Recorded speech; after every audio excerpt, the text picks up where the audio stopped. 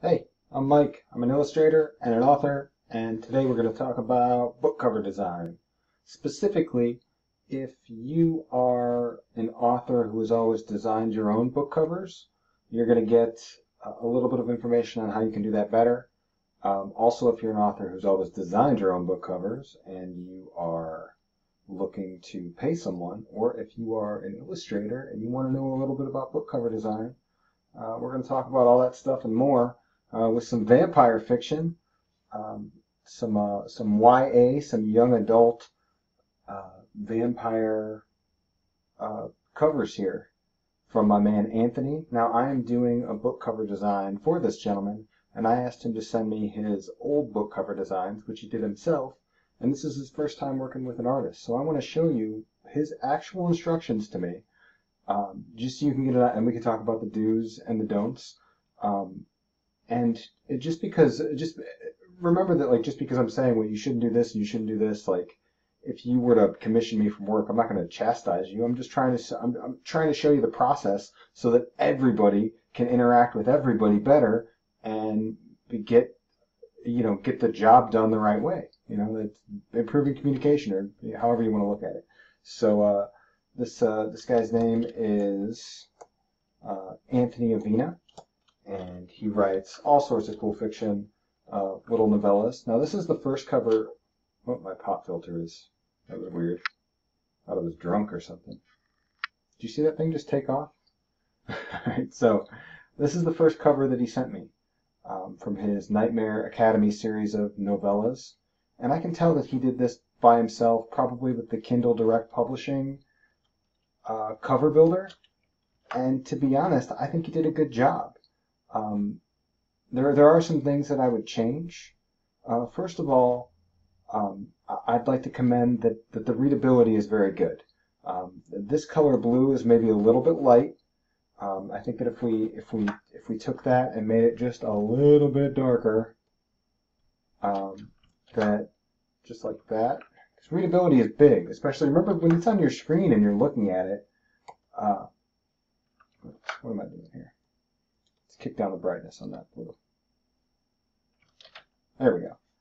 Now see, just kicking that down a little bit really pops out that text. And you can see my wand settings weren't perfect, and there's some erroneous pixels there. But just adjusting that a little bit, when that little thing gets pushed way down into this size, or whatever it's going to be on the website, at least the reader has a shot at still seeing and understanding the cover. This isn't as important if you're Gillian Flynn or something. If you're an established author, your cover, you can do things that you can't get away with when you're a beginning author. I mean, I use my book cover as an example. Like, this is the cover I did for it's kind of a black comedy. I don't know if you guys can see this. There's links below.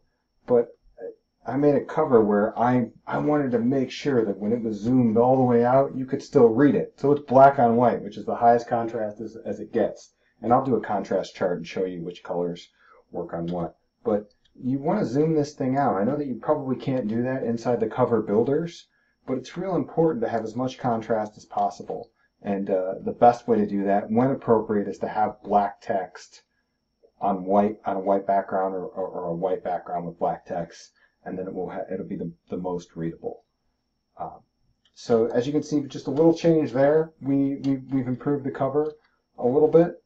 The next problem that I have is that we have a stock photo here, which is fine, but this doesn't say, this says a lot of things and not just vampire to me. And I'm all for using a stock photo, but make sure it's not blurry. If people don't know who you are and you don't have a marketing machine behind you, you really have to be on the nose. You have to kind of spell it out, and because of that, you can't be as metaphorical and you can't be as artistic, and you're not going to be able to take as many chances because they must know what you're about. Obviously, if you're a beginning author or even a book cover designer, like, your price points are going to be much lower than the pros, but you have to make it obvious, spell it out. If you're I wish I had seen the original Twilight covers before Twilight was its big deal, because I remember. Let me see.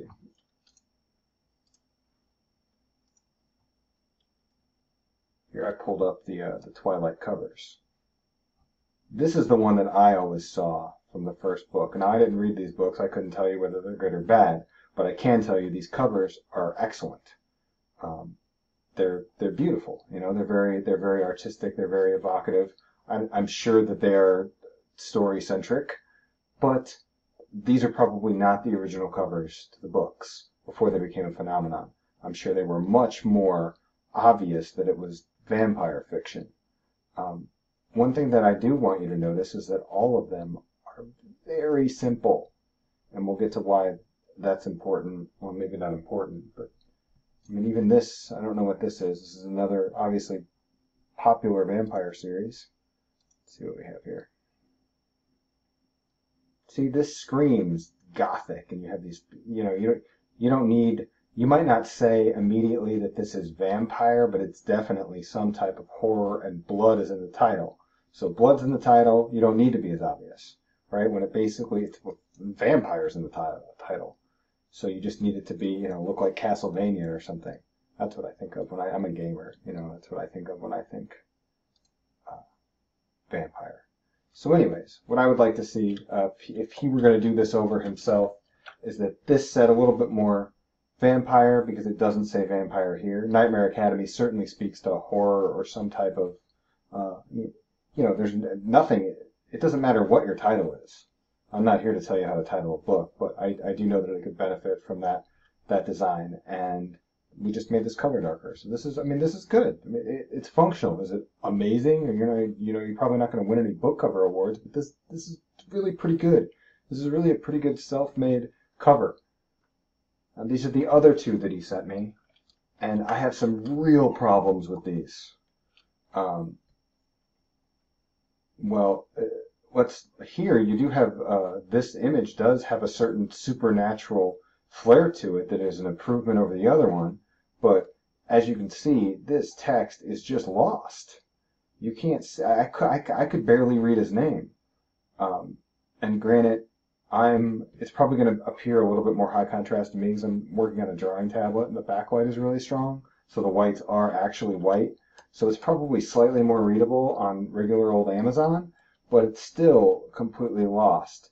And then here you have all of this text sitting on top of, we won't even talk, I'm fine with this sort of suggesting the supernatural. I'd still like to see her not wearing a red dress or having blonde hair, or, just sort of being more vampiric in a way, even if it was just black. Well, here, I'll do all that. So I'm going to select this text, and then I'm going to copy it out to its own layer. Using some comic book macros here. And then down here, let's just do this. Imagine for a second if we had just made these couple of little changes. This is kind of a red color, so I think I'll go purple gray. Maybe like that. Whoops.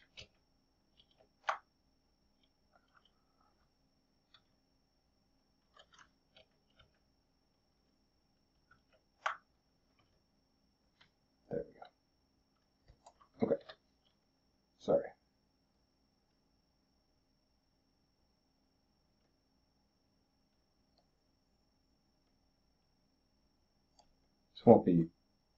This won't be perfect, but. And now if we reduce the opacity on that thing, see how much more readable that is?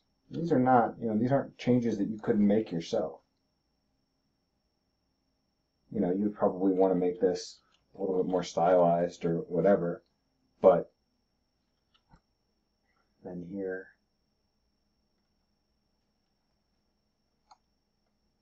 there's a million different ways to do this. I'm just using the most simple to, that's not what I wanted to do.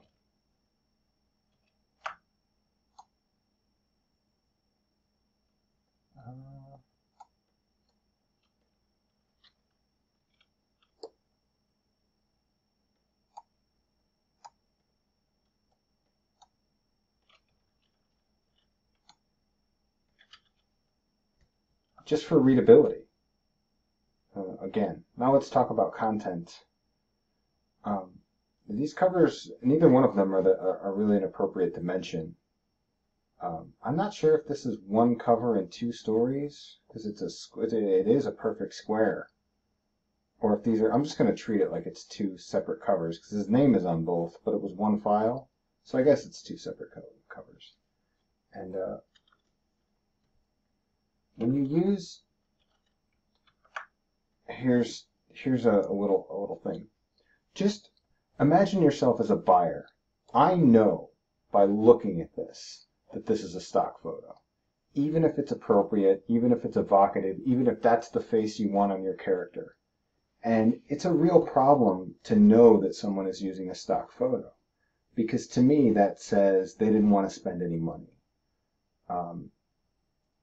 And unless you really know what you're doing, you probably shouldn't be, you need to invest in your books. The cover is the most important thing you should invest in, and you can get, I would say the most I would ever charge someone to do a book cover is if they want physical art, like a physical, or let's just say not an oil painting. An oil painting is a different thing. It's very expensive to produce, especially if they want some big, 3 or 4 times size oil painting. Some real piece of art, that might be very expensive. Like the original cover of American Psycho. That beautiful, strange painting, that might cost, $1,200 or something to commission. Maybe more, maybe $2,500. But let's just say I was going to do real physical art, paper art, or I was going to do an ink painting or something.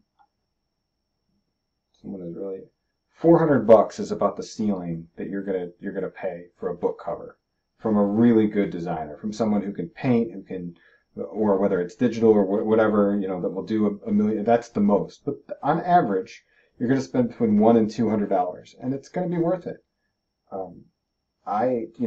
Depending on what you need, I routinely charge people $75 to do book covers when they don't want, anything too fancy. No physical art involved, just digital.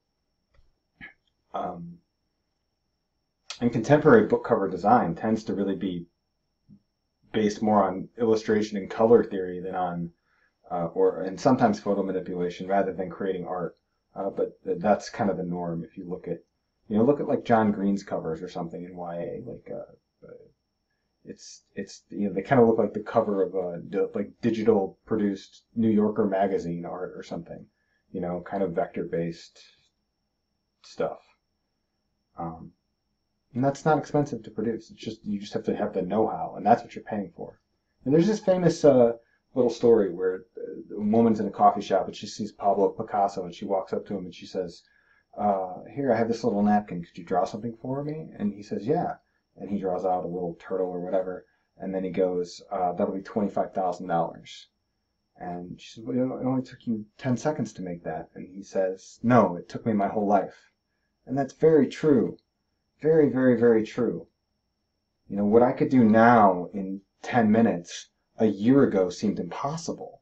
And so who knows what the next year will bring.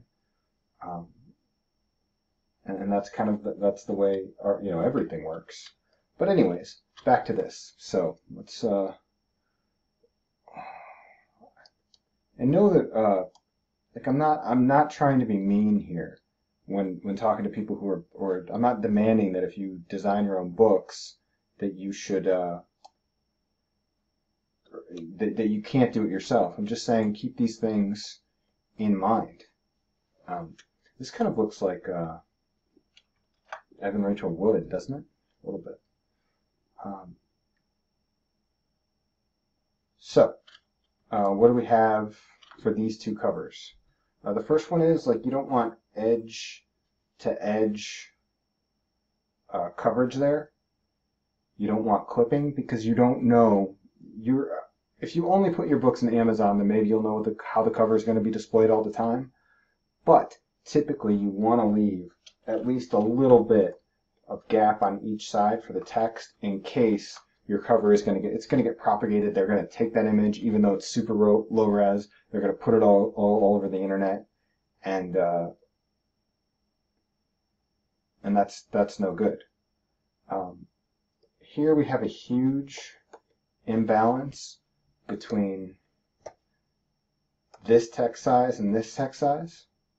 I will say that they are all, oh, here's super good, super good. This font, and these two fonts, yeah, these are clearly different covers, I was right, are, let's back this up.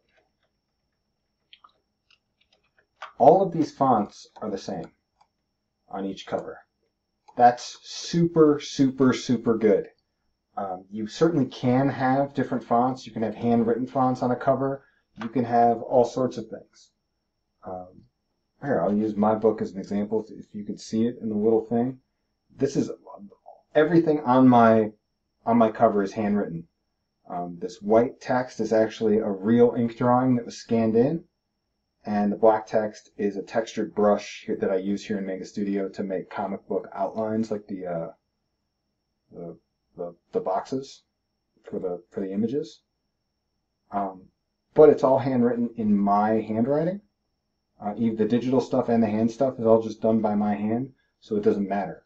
But you have to be really, really, really careful when you start blending different fonts together. If you don't know what you're doing, it becomes a disaster. The best thing to do is, if you don't know, just use the same font for everything in different sizes. You can warp it. You can do all kinds of, doesn't matter what you do with it, right? Typography is a really, really nuanced, crazy thing, and I don't know that much about it. I'm still an infant, and I know enough to know when it's wrong. That's it. And this takes all that away. Sure, it doesn't add a ton of variation, but another thing that you can do is you can just use the same fonts and then just use like stroke effects on the outside, you know, where you create like a little, like something like this, you know, on the outside of the font if you want some variation. Another thing that you can do, like he has done here, is that the spacing between the text, these are very close together. All of these, this is very, very, very close. And then this, the kerning is farther apart. It's just a setting that you know, it's just a value that you use to space the text out. That's another great way of just getting the most mileage out of one font. So I think maybe the best practice is that you just try and do it all with one font. And if that's not going to work, then maybe use one other font. But I've seen people that have a font here, a font here, a font here, and that's no good. So it's super good that he had the presence of mind to use the fonts. Now this image I have less of a problem with, even though it's kind of generically photo manipulated.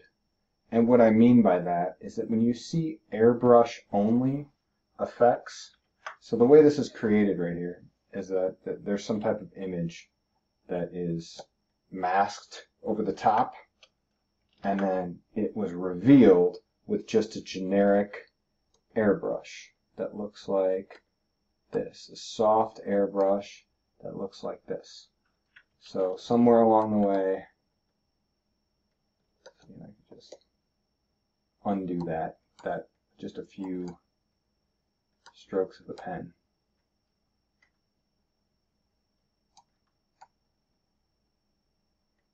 Oh, this layer is, see,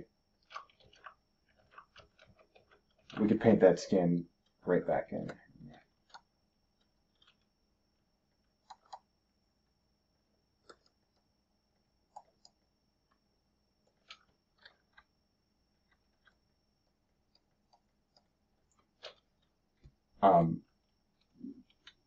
And that says that, to me, looking at the cover, and to a lot of people, it's sort of like a generic old digital effect. It just looks old schooly. We know that it doesn't necessarily look bad, right? But we know it can be done better, so why isn't it done better? We know that we can create slashes in here, or blood, and it doesn't have to be photorealistic by any stretch of the imagination.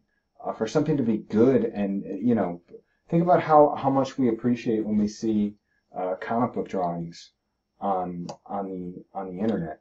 I mean, even if you You know, I mean, I'm a big I can relate anything to a comic book drawing, but if something is done kind of, you know, icon. Ooh, that looks like a bird.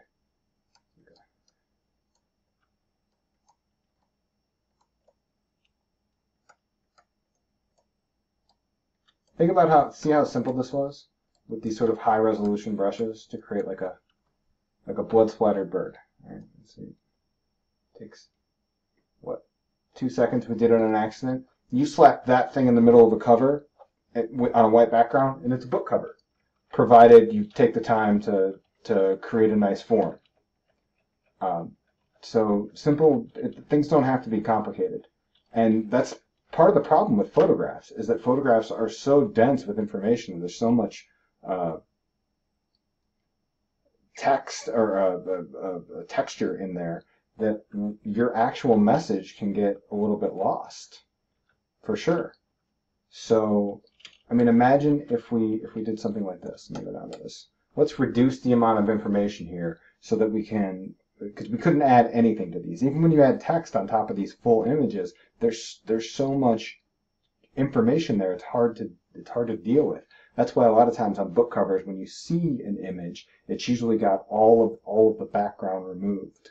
There's a lot of psychological thrillers that have like a beach or whatever, and certainly photographs are used. But you'll see, just go through Amazon, the bestseller list. You'll see a lot of reduced information photographs that just take one thing rather than stacking photographs on top of each other. It's best, if you're not experienced, to have the least amount of information possible. A very deft hand could take the busiest, craziest thing ever and make a great book cover out of it. But reduce, simplify, simplify, simplify. Don't try and get your whole story into the book cover. All right, so let's see what we could do just by reducing the information in these photos. And I'll show you how to do that. I'm going to go to tonal correction. I'm going to go to posterization. And then I'm going to take down the gradients.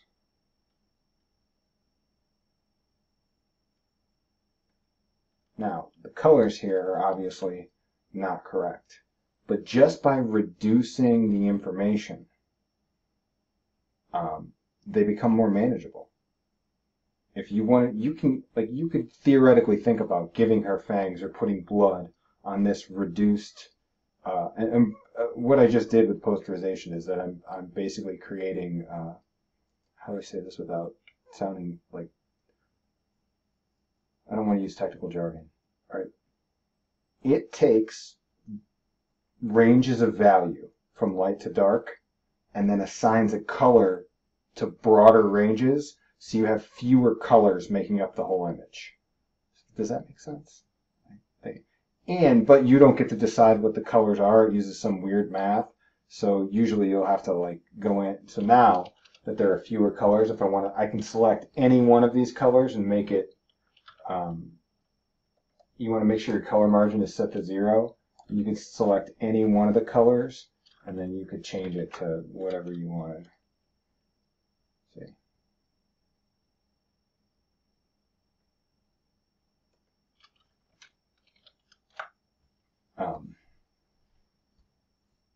It didn't get that behind there because never mind. This isn't supposed to be a technical video, but that's an easy problem to solve. So it's easier to make big, broad, sweeping changes the less information you have. When you're trying to change colors like that in photo, it's trickier. It's not going to look as good. And then, watch this. Okay, brown brush.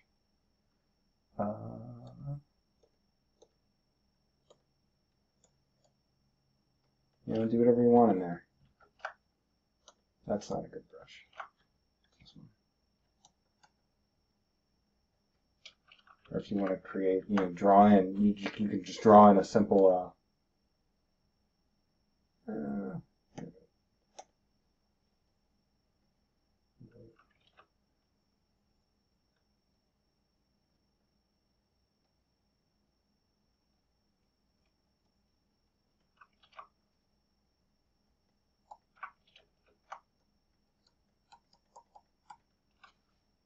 What have you.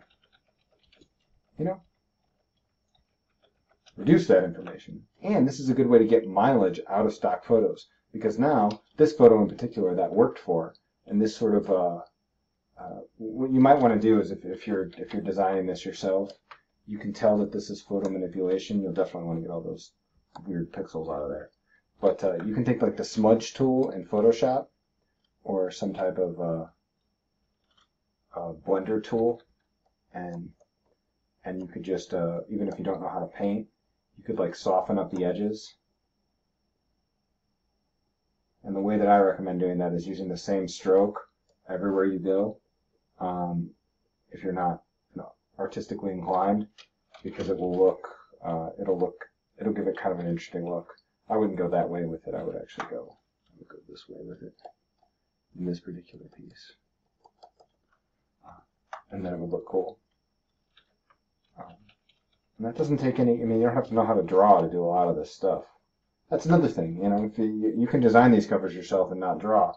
Again, I'll never ever tell you that an artist wouldn't do a better job, but you know, if you don't have the money, or if it's just a small little, you know, this guy, Anthony here, these are just little novellas. It's not like this is a full novel, so he doesn't want to spend $200 per book.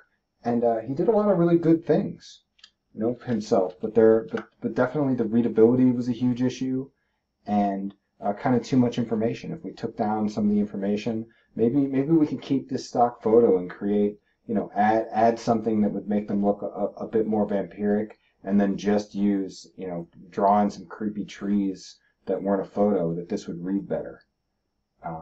Simple stuff. You know, there's nothing. Any design for a book cover can work. And not that that would be the optimal thing to do, but that would, you know, you can look at it and you can go, oh, that makes sense. But don't make covers with bad contrast.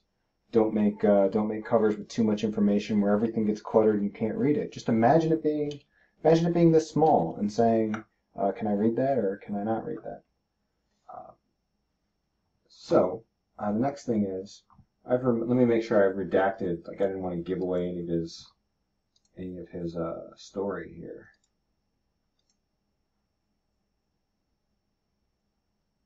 Yeah, I got it all redacted. So this is what he sent me when I asked him how I was like, send me any artwork you have, even if you're not happy with it, just to give me an idea of where your head's at, your aesthetic, and tell me about your book cover, or how you see the book cover. So he gave a really good, you know, impressive description.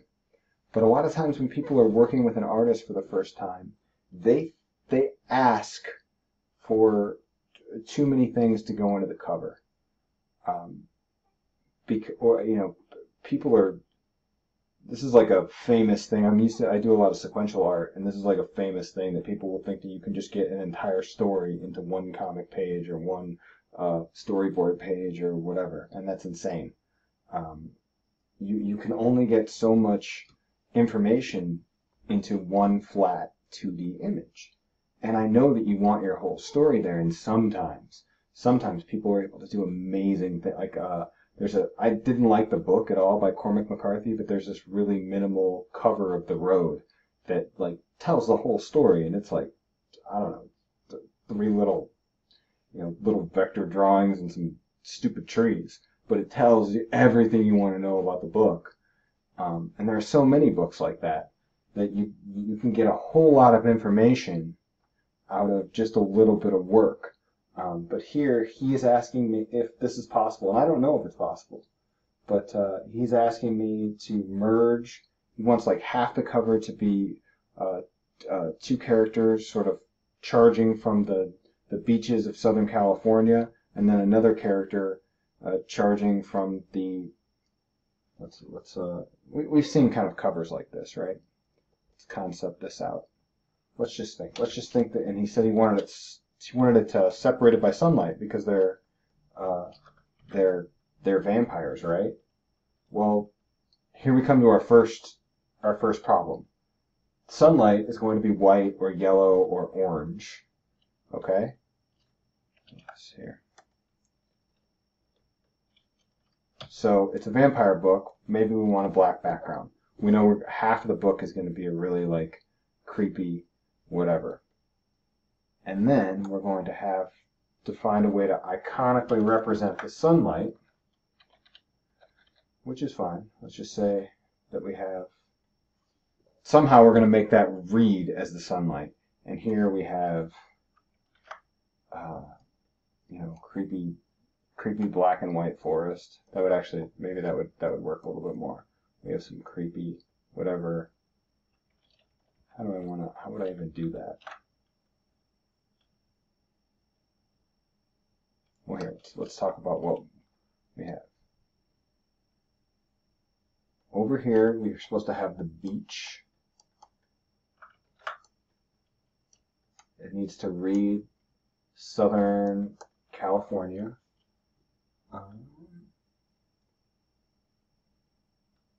And it's a magic school. That's cloaked like the magicians. And it's Halloween.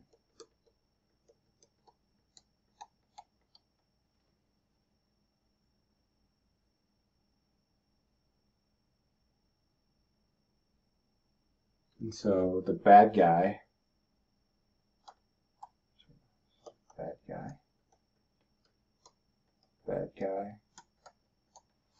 forest,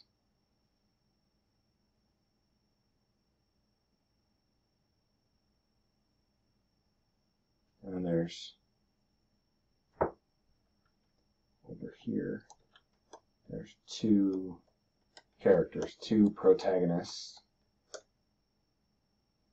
One guy, one girl. All over here. And then you have bad guy forest over here. And then somewhere we're going to have to put, and then they're divided by the sunlight. And then we need to put the title and his name somewhere. Are we starting to see a problem? I'm not saying that this can't be done. I'm saying that that's a big ask.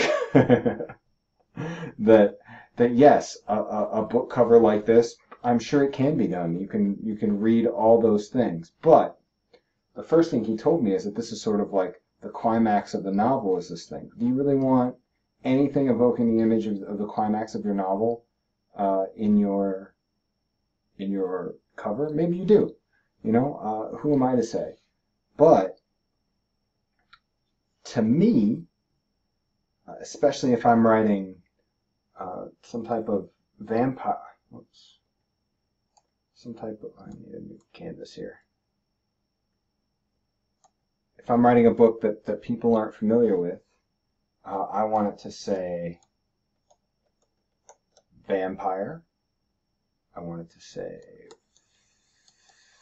fiction. I want the mood of the story. So, not all vampire isn't a genre. You know, it could be a vampire comedy. It could be a vampire mystery, a vampire heist novel. You know, why haven't we had one of those? That would be amazing.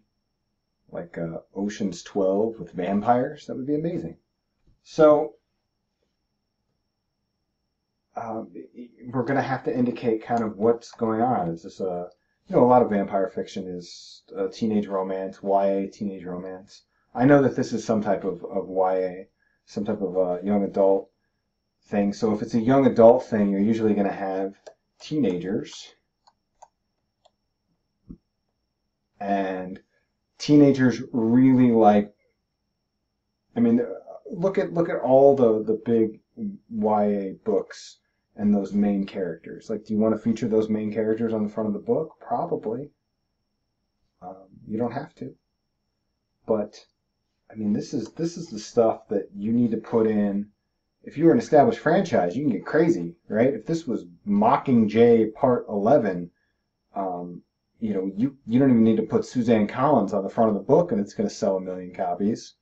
So let's get crazy. And even those books, it's just the simple, you know, it's a very beautifully designed, iconic, evocative, world-built pin. That's a part of the story. It's a part of everything. So more is not always better. Sometimes more is better. There's some busy covers that are really, really, really fantastic. I have a bunch of them on my bookshelves. But remember, we're going to go to, I don't know, it's 200, 300 pixels. When we go down that small, how's all that stuff going to read? How's your cover? I think about all the text that you have to have over your cover, and you want to add all that stuff. Are you sure? As a self-published author? I don't know. If when it's that tiny, it reads at least the genre that you are. If you find a way to make, but when you have 3 characters on a cover, Southern California and some type of creepy forest. I mean, it sounds cool. It sounds like a cool, amazing scene. You know, the sunlight divide. I get exactly where his mind was. I mean, there's nothing wrong with the idea, other than book covers get squashed down tiny, tiny, tiny, tiny, tiny. I mean, if I had a big square audiobook, definitely could do it, 100%. I do like an RPG video game, you know, like pixel art vampires at one side charging from the sand, you know, bad guy, Sephiroth looking dude charging the other way. Yeah, you could do it. But a 6x9 going down to 200 by 300 pixels, that's tricky. That's very tricky. So keep that in mind. I mean, just writing this out, like I couldn't even write the things that. Now, in my mind, vampire thing, right? Maybe this dividing line is somewhere that we could be, and maybe we can still do creepy, desaturated forest.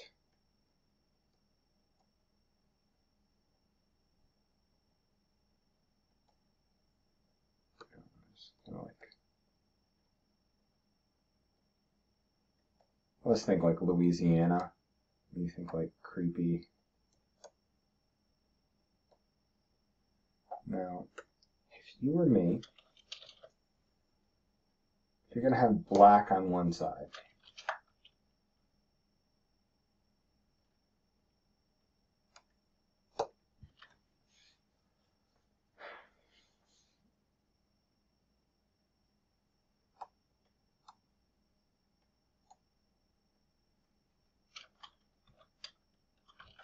no, no, no, no. Ooh, I got it. Look at this. No.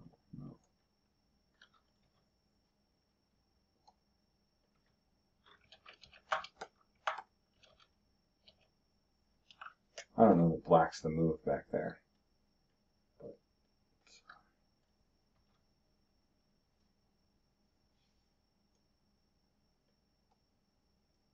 I think if you went super desaturated, you could probably get, you know, some kind of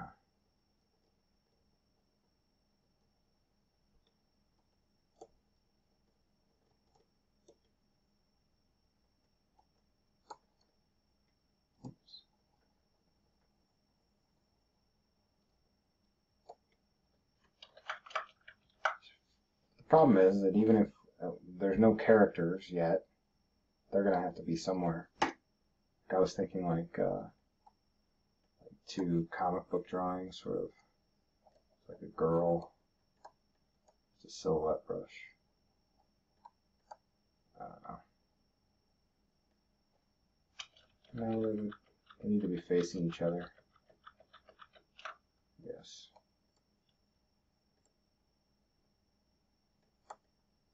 Yeah, they're like, their shoulders are this way, and they're holding hands, and they're hunched forward. And then this is creepy dude drawn as the shredder.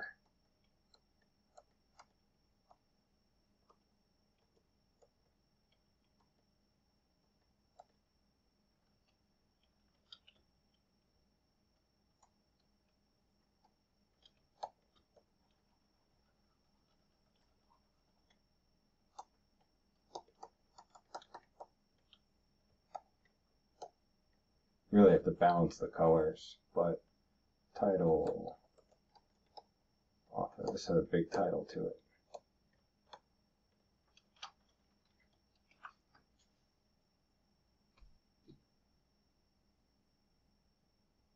It's possible, but the problem with like creepy forest meets this is these color palettes fight.